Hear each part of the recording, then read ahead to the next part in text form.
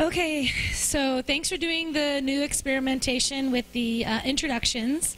I'm personally very excited about the topic today and the speakers. So there's two today. First is Timothy Stein, and he is a licensed marriage and family therapist since 1999. He has worked in a variety of clinical settings and so maybe we could end the introduction part and focus up here. Thank you. Having found his professional passion, treating sex addiction, he has become a certified sex addiction therapist supervisor and a certified partner specialist. Tim is also trained in post-induction therapy, trauma resource modeling, and EMDR. He is dedicated to helping people recover from sex addiction and provides information via presentations, interviews, and blogs. When not providing hope, healing, and guidance around sex addiction, Tim can be found playing bass in a local rock and blues band. While he is a key member of the band's musical backbone, by popular demand, Tim is not given a microphone. The second speaker is Jeanne Vattuone, and she is a licensed clinical social worker since 1998 and has helped those affected by traumatic experiences for 20+ years. She has worked in school systems, child protective services, private foster care, critical response to natural disasters, and private practice focusing on trauma and addiction. Jeanne is a certified sex addiction therapist supervisor as well, and also a certified clinical partner specialist supervisor. She's also trained in EMDR. Jeanne embraces the trauma model for her work with partners as well as addicts and often speaks in the community about sex addiction and the trauma model. Jeanne is passionate about her work as well as her family. In addition, she enjoys organic gardening, fostering animals with the Humane Society of Sonoma County, and hiking through the beautiful hills of Sonoma County. Together, in 2012, Tim and Jeanne founded Willow Tree Counseling, an outpatient treatment program for sex addicts, their partners, and families in Santa Rosa. Willow Tree Counseling provides treatment through individual, group, and family and couples therapy, as well as educational seminars and therapeutic workshops. So thank you. So my name's Jeanne Vattuone, and wow, that was a really great intro, so I don't have to say as much. As you just heard, I've been doing trauma work for a very long time, and Tim and I actually started working together in probably 2009 and really started going 2010, and then started exclusively working with partners and addiction probably 12, and then incorporated and now have clinicians who are working with us and training with us in this field. That's a little side note of we're also looking for someone who might be interested in doing more work with addicts in the sex addiction, problematic sexual behavior world. So if it's something that's of interest to you, please reach out to us. As stated, we work with individuals, addicts, and partners. We run groups for both partners and addicts, and we do recovery couples work. The type of recovery couples work is very different than traditional couples work. So we'll be talking more about that today. Our presentation today is kind of divided into two parts. Tim will be talking about the addiction and neurological pieces, and then I'll be talking about the partner and the trauma model and what partners go through. I'm Tim Stein. I'm so glad you're here. I love doing presentations on sex addiction and the impact that it has on the addict as well as the partners. It's my passion professionally, and I'm always happy to share it. So I'm so glad that you're here. Like Jeanne said, we're going to talk about sex addiction, the neurological piece, how it plays out when we think about the treatment, and then we're going to talk about partners, the neurological impact of the trauma that they have experienced, and how that plays out in treatment for the partner as well as for the couple. So, let's start with what is sex addiction. Sex addiction is an unhealthy relationship to a sexual behavior, relationship or person that changes the way that you feel. Like an alcoholic has an unhealthy relationship with alcohol, a sex addict has an unhealthy relationship with sex. I always want to make a comment here, which is that for sex addicts, when they're in their addiction, the relationship they have with their partner is with their partner as an object to give them an addictive high. So while a sex addict may be in a relationship, and a sex addict may have a lot of sex in that relationship, for the partner, it is typically a very lonely place to be because they are being treated and related to not as an individual person in an intimate way, but as an object to be used as an addictive high. So I just want to always point that out. So when we're talking about sex addiction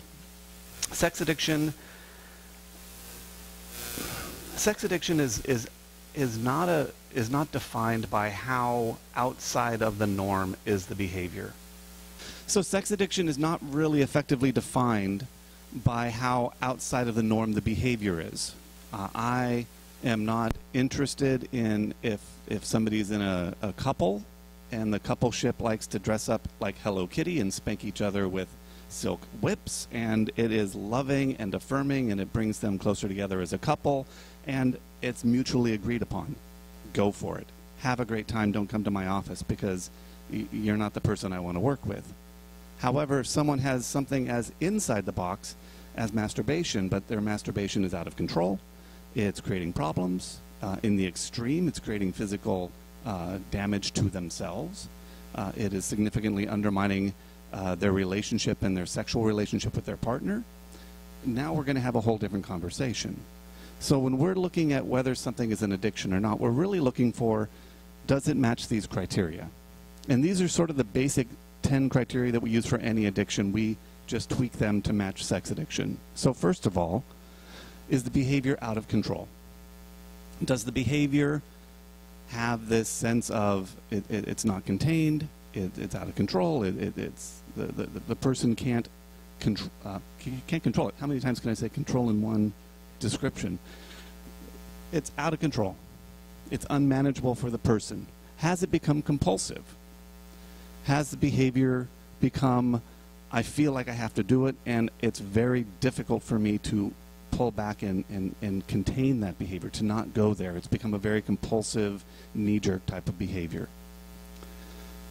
Have they tried to stop and been unable to?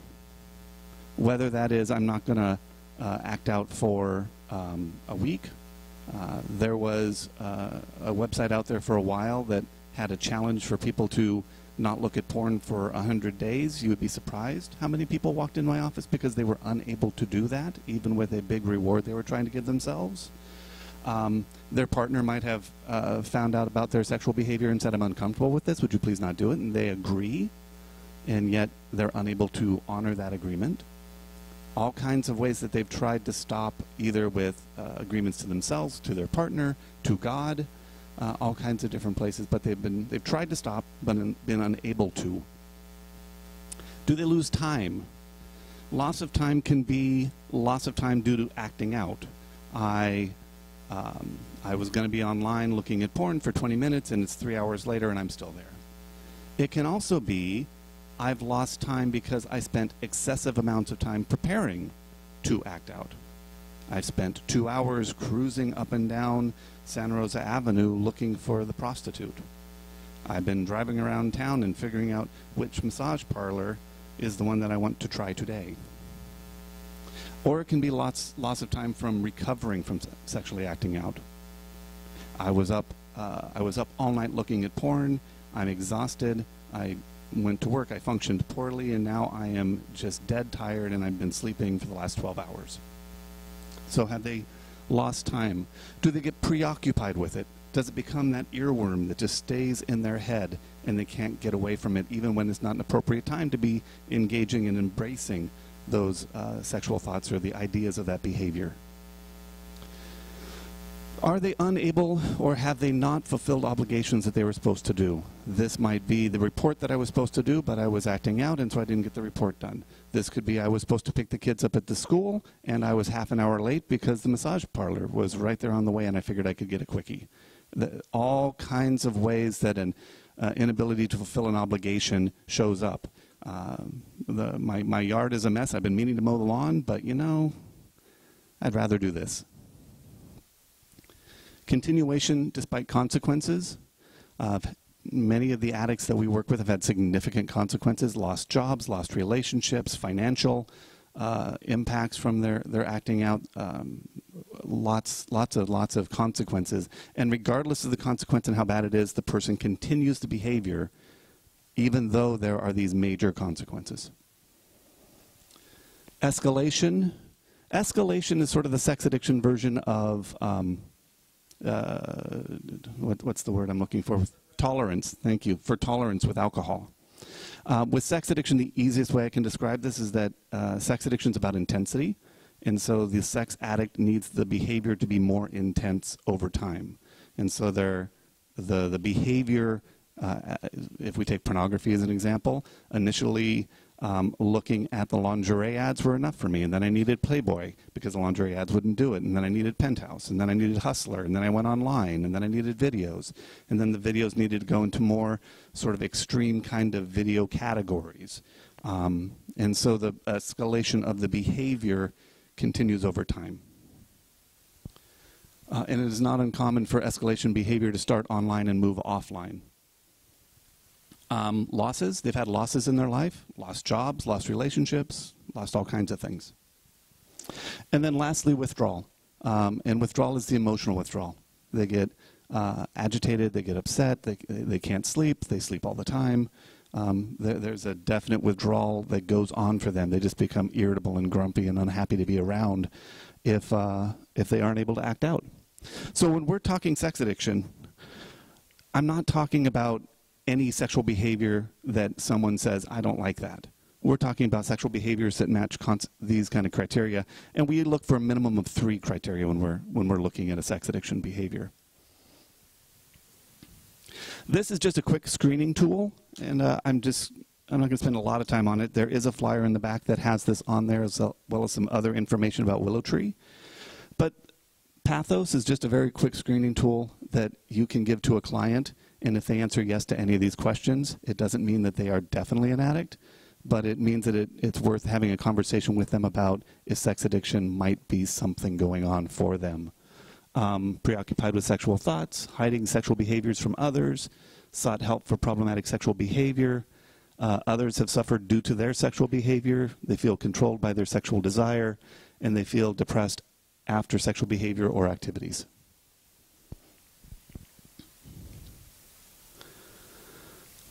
We are so excited about this. The World Health Organization is putting sex addiction into their, well, it's not actually sex addiction. Compulsive sexual behavior is becoming a diagnosis in the new ICD, and it is going under the compulsive behavior section to start with. This is the same pathway that gambling addiction took.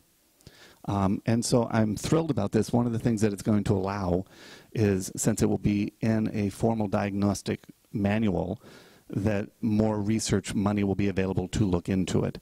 I'm going to share a whole bunch of research with you today, and I'm expecting that over the next 5 years there's going to be even more. I have very little doubt that sex addiction is going to eventually follow the path of gambling addiction and end up in the addiction section of the manual. It's not there yet, regardless of what we have seen clinically. But very excited about that. So, Jeannie makes me do this slide. I'll blame her on this one. When we look at sex addicts, one of the things that we are very aware of is that sex addicts are not opportunivores, meaning that a sex addict is not going to go do any behavior that has to do with sex, sexual behavior, sexual energy that they can get away with at any time.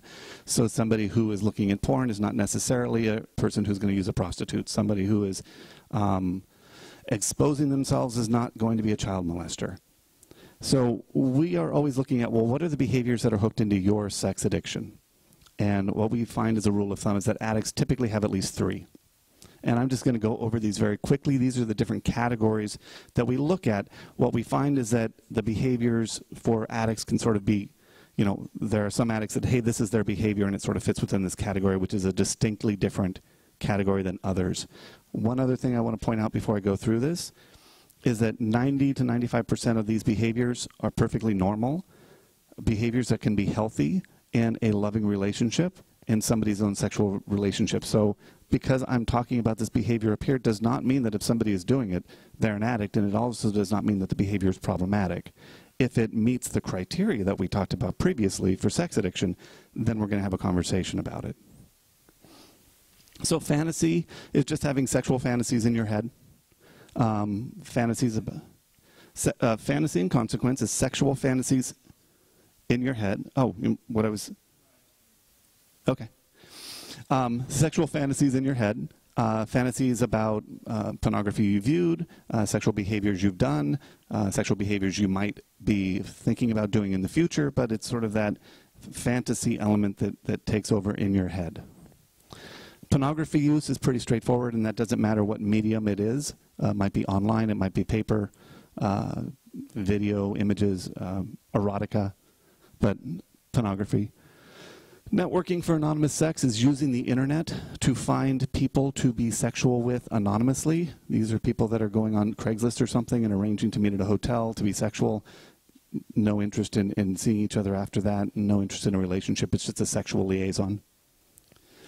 Swinging and group sex is what it says. Sounds like it's group sex, it's swinging, it's swapping partners, it's being sexual with more people or in a larger group of people.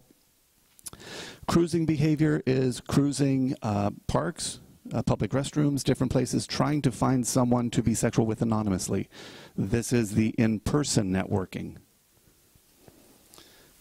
Relationship addiction is somebody who gets obsessed with relationships. We will see this in a couple of different ways. This is the person who's in a relationship, and regardless of how bad it is, they feel like they just can't leave. This is also the person who has multiple relationships, one right after another. This is also people that have relationships concurrently. So people who are having multiple ongoing affairs might have a relationship addiction piece going on. Conquest is the player. Conquest is the person who, whether or not they have sex with the other person, the real interest is, I am hooking you in so that you are interested in me. And getting you interested in me is where I get the high. Intrusive sex is crossing sexual boundaries. On the low extreme, this is somebody who's telling a lot of sexual jokes, always making the sexual innuendos, so the person who's always bringing sex into the conversations, particularly at places that it may not be appropriate, or it might be sort of borderline appropriate. On the other extreme, it's people who are touching other people in public without their permission, or rape, forced sexual activity. Humiliation and domination is the emotional side of S&M. I am dominant, you are submissive. And the pain exchange is the physical side of S&M. Paying for sex commercial is using money to gain sexual access. I'm paying for a prostitute, I'm paying for a massage that is sexual. I'm using money to gain sexual access to somebody else.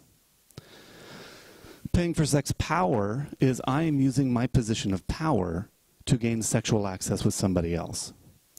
Think about the boss having sex with their secretary, or I will help you in your career if you're sexual with me. If you remember the movie, I assume we all do, Forrest Gump, it's the school superintendent who had let Forrest into the school because mom had sex with him. Phone sex is pretty straightforward, using the phone, being sexual, having sexual conversations. I think sexting fits under there these days. Voyeurism and covert intrusions, it's getting visual stimulation from other people. That might be somebody who's a peeping Tom. And the covert intrusion comes in with people sometimes will sneak into other people's houses, hide in closets or under stairs or different places to hope to see them naked or being engaged in sexual activity. Exhibitionism is exhibiting yourself and getting a sexual high from that, whether that is overt, such as a stripper or somebody who's being paid for that, or, you know, stripping for your partner, which can be a beautiful thing. Or if it is more covert, I'm wearing outfits that are very exhibiting of myself, and it may not be as obvious to other people the hit that I'm getting while I'm out in public. Exploitive sex trust, I'm taking advantage of a trusting relationship to be sexual with somebody. That's clinicians who are sexual with clients or patients, people who are in charge of developmentally disabled or geriatric patients, being sexual with them, taking advantage of a trusting relationship to be sexual. Exploitive sex with children is child abuse, child molestation, and that may be actually being sexual with them, and it might just be exposing them to sexual material and sexual information. Drug interaction, I'm combining drugs with my sexual addiction to get a bigger high. Typically this either happens in one of three ways. I'm using drugs to lower my inhibition so it's easier to act out. I am combining drugs with my sexual acting out so I get a bigger high, or I feel such guilt after acting out sexually that I'm using drugs to numb myself out. Object sex is using objects for sexual gratification, vibrators, dildos, artificial vaginas, those kind of things.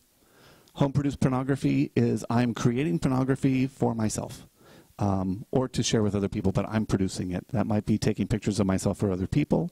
It might be taking videos of myself for other people. It might be writing erotica. And then masturbation is pretty straightforward.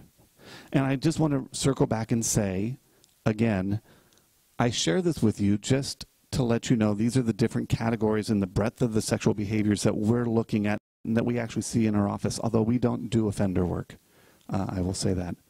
But again, the vast majority of these behaviors can be very healthy within a relationship. And so it is not just an issue of if this behavior is something that they're doing, that they are an addict and they should come in and do some work. It's really, does the behavior match the criteria for an addiction? Does it have an addictive pattern attached to it, as opposed to is the behavior simply there?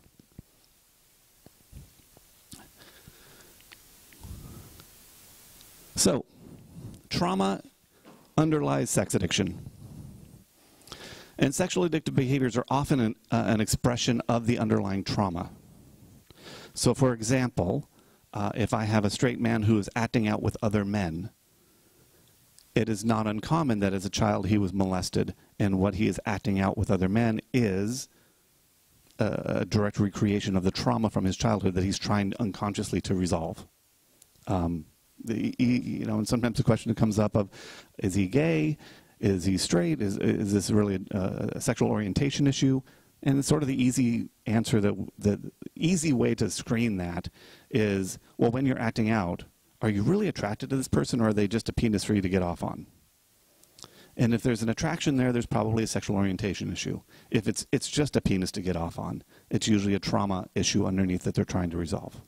But trauma shows up underneath. If I've got somebody who, as a teenager, was very awkward, didn't feel like they were able to sort of connect with girls and always felt like they were on the outskirts, and relationships and sort of putting themselves out there wasn't safe, they're probably going to be somebody who's looking at porn at home with the curtains closed in the privacy of their own home, where they're not, you know, putting themselves out there where they could be rejected. Porn doesn't reject you. So sex addiction is typically an expression of underlying trauma. That's changing a little bit more recently with the internet and with a lot of teenagers whose introduction to sex is online, and then their primary sexual behaviors are online. You know, we'll talk about sort of the neuroplasticity and the changes in the brain. Trauma creates one avenue where that behavior continues and sort of gets wired in there, but just the ongoing internet sexual behavior, a lot can also do that even without the obvious underlying trauma. So I assume that this is obvious. There are two kinds of trauma, big T trauma, little t trauma. We see both of them with sex addicts. Some sex addicts have been overtly abused as children or as adults, and some sex addicts are more relationally traumatized and are carrying that relational trauma with them. I have some gentlemen that walk into my office during the assessment, and I'll say, well, let's tell me about your family. And they'll tell me, well, you know, my family was wonderful. And I've been doing this enough work long enough that I'm kind of jaded now. And I just think to myself, okay, another fantasy to shatter. You know, and it's not that their family didn't love them, but typically, I don't think anybody gets out of their family without some sort of relational trauma. And it just shows up in different ways. And if they're coming in my office, there's something there. The ACEs study, I just want to put this up there because one of the things that the ACEs study showed us is that trauma in childhood has a significant ongoing impact for everyone, for adults, as they move on in life. And I think that the ACEs study and the continued work that's being done on the ACEs study is a wonderful example of how trauma impacts people in all kinds of ways that we may not have expected. Alan Shore, in 2001, also did some work on trauma, children who were traumatized, and what they found out. And what his research showed was that not only are there behavioral impacts on trauma that show up for people later on in life, but there's actual neurological impacts on their brains. Their brains get wired differently if they've gone through traumatic events as a child. So trauma has a significant impact on us neurologically, behaviorally, and for many sex addicts, it leads to sex addiction. So this is just a quick sort of run through of the trauma, neurological process of trauma. I'm assuming that this makes sense, but I'll walk through it very quickly. So there's an actual perceived threat, causes stress hormones and neurotransmitters to be released into the nervous system. Stress hormones and neurotransmitters, they're designed for action. I'm going to protect myself. Fight, flight, freeze. There's a new one out there. Connect? Collapse. The survival part of the brain, fight, flight, freeze. And then here's the part that I'm always most interested in. The prefrontal cortex slows down, goes offline to conserve resources. And then the prefrontal cortex, all the stuff in the front of our brain, which contains the executive abilities such as memory, logical reason, and behavior inhibitors, goes offline.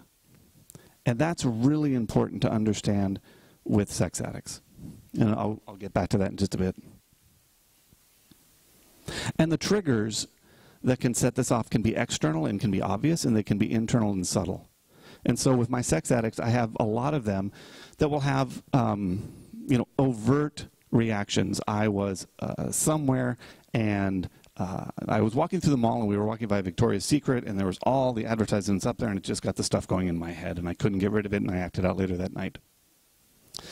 But I'll also have people that come in, and like I had one gentleman who came in and he said, okay, so I relapsed over the weekend, but I don't quite understand it. Let me talk to you about it.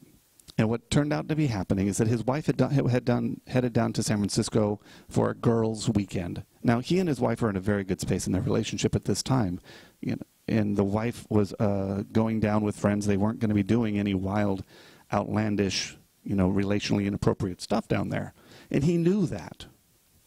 And yet, when his wife headed out for the city, what he said to me was, I felt this abandonment wound in my gut.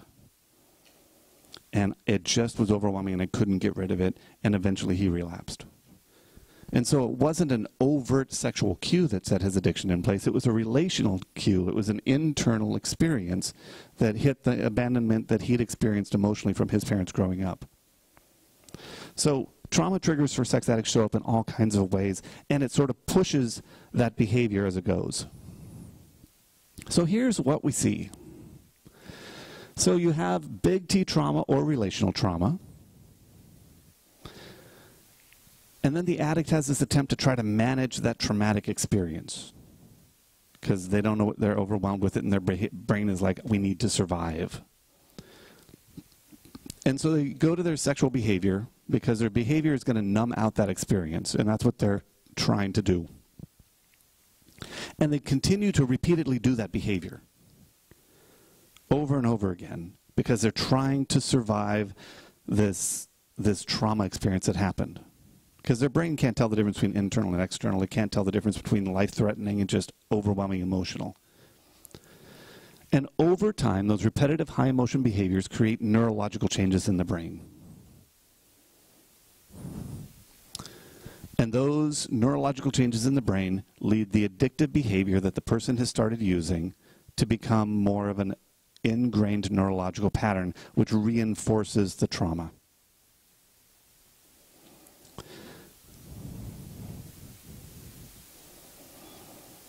So, trauma creates neurological distress for the addicts. And so the addicts are using their addictive behavior to try to manage it.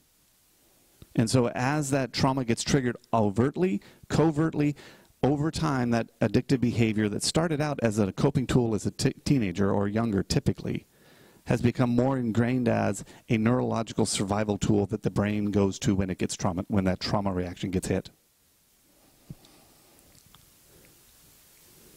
And this is my other favorite one. The frontal cortex goes offline. So the logical reasoning goes out the window. So addictive justification gets activated. And this is where I hear some of my favorite stories. I figured if I didn't have an orgasm, it wasn't really masturbation. Well, if I'm not using my hands, then it's not really masturbation. Well, if I'm outside of the 150-mile radius, I'm outside of where the wedding vows really are enforceable. I recently heard one, the first 2 sexual liaisons don't count. And then one of my favorites of all time, I had a gentleman who convinced himself, if I'm not looking directly at the monitor, then I'm not looking at porn. And he spent an entire week acting out by looking at the porn on his monitor in a mirror. And when we hear all of these stories, to us, it sounds crazy. And when the addict, sort of, their brain comes back online and they're solid and grounded and they're telling us these stories, they're like, yeah, that really makes no sense, does it? I'm like, no. But in the moment when that trauma wound gets triggered and their brain says, I need this behavior in order to survive, and their frontal cortex goes offline and says, okay, what can we do to make that behavior more palatable for you? And you're going to hear all of these addictive justifications that make no sense. One of the things that we do right off the bat is we start educating addicts about denial. And what are your denial mechanisms, and how are you justifying this, and how is that absolutely false? And we have to do that because they have to learn to counteract the trauma reaction of what's going on in their brain. So neuroplasticity. Neuroplasticity, you have this trauma reaction, that you learn to use these behaviors, you do it over time, repeatedly, and the brain over time wires itself to change. Does that make sense to everybody? Because I can tell you my favorite story about neuroplasticity. Okay, I'm just gonna tell it to you because I like it. So, MIT, pretty sure it was MIT, might have been Harvard, one of the two, did some studies back in early 2000s, 2001 or so. They brought people into a room, they taught them a pattern on a musical keyboard, measured with MRIs the parts of their brain that were dedicated to the finger movements, sent them home, said, for 3 weeks, we want you to practice that pattern on the keyboard for 15 minutes every day, brought them back, and the brain had dedicated more of itself to the finger movements. The brain changes with repeated behaviors. Here's the second part to it, which I love even better. Took a second group of people in, taught them the exact same pattern on a keyboard, sent them home and said, we don't want you to touch a musical keyboard for the next 3 weeks. We don't want you to even move your fingers and pretend that you're playing a musical keyboard for 3 weeks. But what we want you to do is sit for 15 minutes every day and just think. Just think about that pattern on the musical keyboard. Brought them back and their brains had changed in the exact same way. The brain can't tell the difference between what happens outside and what happens inside. And so when it comes to working with addicts, that's one of the things that we do a lot of work on. And you have to start taking responsibility for the fantasies in your head. Because if you don't, the fantasies in your head are interfering with the neurological healing we're trying to create for you. So neuroplasticity is the cause of sex addiction. Kinda. There's more to it, but that's a simple one. So with sex addiction, there's been a lot of studies on what's neurologically going on. Hilton and Watts, 2011, found that there was actual brain atrophy in different sections of the brain for people who are identified as having sex addiction, as compared to normal, non-addict brains. Valerie Voon, I love this study. A medical community came to her and said, hey, we want you to do some study on, is sex addiction actually a thing? And she said, yeah, I don't think it's a thing, but sure, you can pay me and I'll do this and we'll see. And she did the research and came back and said, yeah, no, this is a thing. And what she found was that there were parts of the brain, the reward network, that became hyperactive to porn and correlated with people who reported themselves as being addicts. Michelman, in 2014, increased attentional bias to sexually explicit cues. The brain lit up when addicts were shown sexually explicit cues significantly more than people who weren't addicts. And also in 2014, Kuhn and Galanat, I'm going to go with that pronunciation, found that there were actual neurological changes in both the structure of the brain as well as the function of the brain. So neuroplasticity with the trauma or with just repeated behavior online sort of tweaks and rewires the brain, and actually we're finding actual neurological wiring functional differences in the brain of people who are identified as sex addicts. So when we talk about sex addiction, we're not talking a behavior disorder.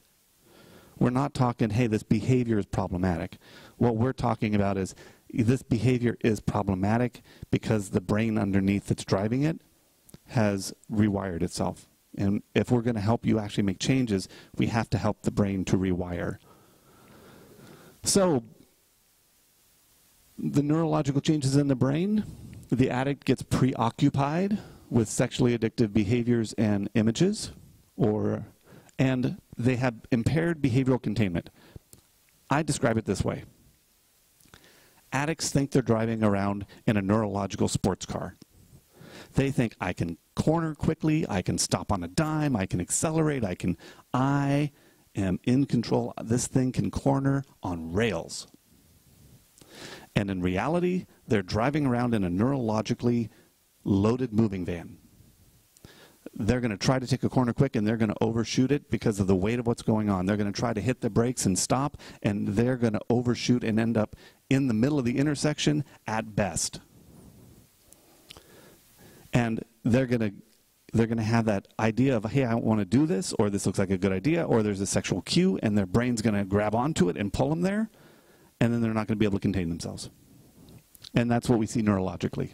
And that's not just that they make bad choices. It's neurologically their brain can't do it any better. If they don't understand that, they're going to have a lot of problems. There are actual neurological pathways in the brain that stimulate the pleasure center. The stimulation pathway, which is arousal, thrill-seeking. The satiation pathway, which is sort of numbing or soothing. The fantasy pathway, altering or denying reality. And then what's the last one? Deprivation, which is pushing away or extreme avoiding. Looking for the high, looking for the calm, looking for the escape, looking for the control.